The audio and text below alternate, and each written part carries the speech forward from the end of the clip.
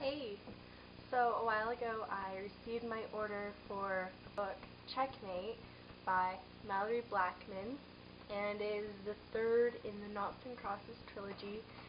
And what an amazing book, what an amazing series. The first one is called Noughts and Crosses, and it is about this girl named Steffi and this boy named Colum. Colum is a knot, which is the lower class, and Steffi is the cross, which is the upper class. And it's kind of the opposite of what we live in now. And it was just a really awesome book, and I strongly recommend it.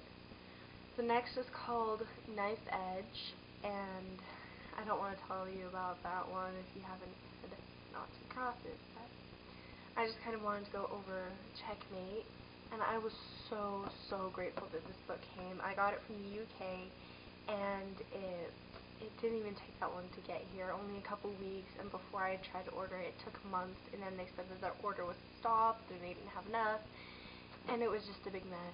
So I was so grateful that I got this one so fast. It was amazing. And I started reading it last Thursday. It's Thursday today. It took me a week to read it. Look how thick this book is. It is like 500 something pages. Let me find out. It's like 511 pages in a week. Oh my gosh. Best book in the world.